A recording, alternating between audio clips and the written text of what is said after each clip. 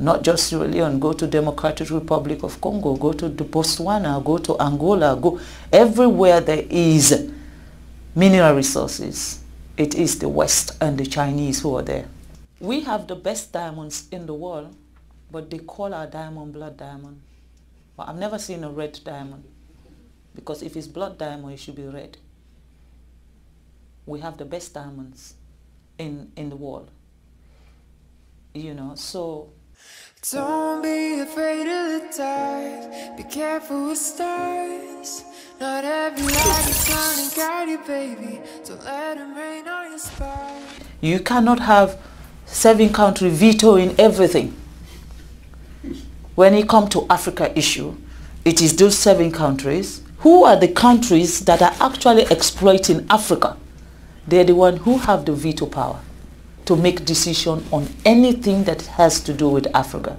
So for me, I think that is wrong. And that is one thing the president of Sierra Leone has campaigned for. And this year, Sierra Leone is now a non-permanent member at the United Nations. But yet still, we don't have a veto power. But we're there. At least we are getting closer. And in these 2 years, our mission is to get the United Nations to see Africa not as one country. Because that's the mistake they do. When you say I'm from Africa, they say, oh, you're from Nigeria. I said, no, Nigeria is one country in Africa. You know, we have 54 countries in Africa. So see us as a continent that also, what we offer to the world, Europe does not have it. What Africa gives to the world, Europe don't have it, America don't have it, Asia don't have it. Because we are not mining in China, we are not doing any mining in America or mining in Europe. But they are doing it in every part of Africa. Not just Sierra Leone, go to Democratic Republic of Congo, go to Botswana, go to Angola, go everywhere there is mineral resources. It is the West and the Chinese who are there. We have the best diamonds in the world, but they call our diamond blood diamond. Well, I've never seen a red diamond. Because if it's blood diamond, it should be red. We have the best diamonds in the world. You know, so let me speak for Africa. When you come to Africa, ask me what is it that I want. If you ask me what food do you want to eat, I'll tell you I want to eat rice. But then if you come to Africa and bring me spaghetti and said, I want you to eat spaghetti, that you are imposing on me. With everything that we have in Africa, for all the people or all the organizations or all the companies that are coming to take from us, for once, see us as partners. For once, treat us with respect. And then help us develop. Because when we're developed doesn't mean you will not do your mining. It just means you'll be changing lives and changing lives in a positive way. So by depriving us that development, by depriving us that opportunity for us to be able to be self-sufficient, for me that is what is wrong. And that is why I am not able to stay silent. I feel Africa, patriotism is very important. You have to love your country to want your country to be a better place.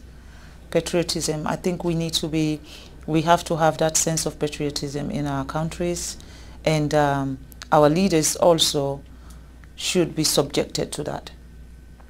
You know, it is not only when you were talking about election and then everybody come out and celebrate, and after election, that's it. Accountability.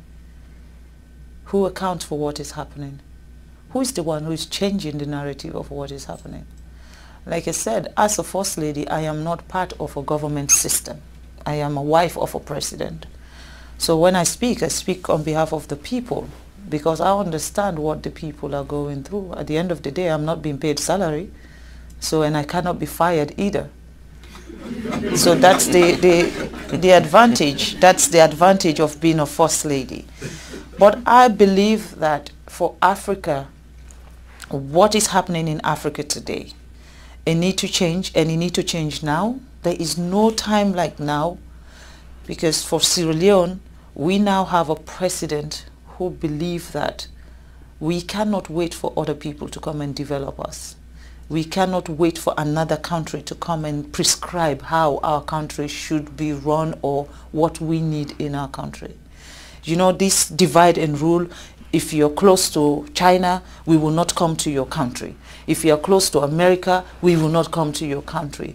I mean, the fight that is between England, Europe, America, China, Russia is not a Sierra Leone fight. That's not our problem. We're fighting for our daily bread. We're looking to have education, just like America. We're looking to have good health facility, just like Europe. We're looking to have governance structure where one single person cannot be the dictator of a nation. That's what we're looking for. And in that process, we're going to be allies to everybody who wants us to grow. But if we now align ourselves with someone, and then this other person now feel offended that, oh, you know, I'm coming from China now. I flew in, I mean, I've gone around the world to get to Boston, you know. I went to China and then come here. Before here, I went to England and then flew into America. For me, I'm not restricted where I should go or who I should be talking to.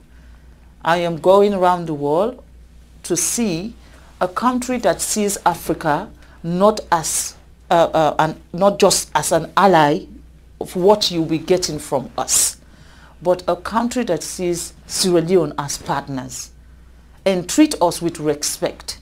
You cannot be coming to our country and take everything that will make us develop, and then you still treat us as inferior people, as if we don't know what we're doing. I think that is wrong. You know, we're looking for partners that value us. People that will come to our country and say, you know what, this country has suffered enough, they need to grow. We were once the atom of Africa. Every country within sub-Saharan Africa used to come to Sierra Leone for our education. And today, what can we be proud of? We cannot talk about education in Sierra Leone because they've ruined that for us. Everything that has empowered Sierra Leone has been ruined. And now we have a leader who wants to fix everything. There is a problem. In Africa, you should not have a leader that is assertive, a leader that knows what his people want, a leader that wants to change what is happening. The moment you have that, it's everyone's target. And then they find reason to slow you down, they find reason to stop you, and they use that system of corruption. They use corrupt people, they use negative people, they use unpatriotic citizens to come after a government who is doing what is right for a system. I think we need to address those issues. Unfortunately, I don't know I'm very good at name calling, but at the moment, I don't know who I should be screaming at.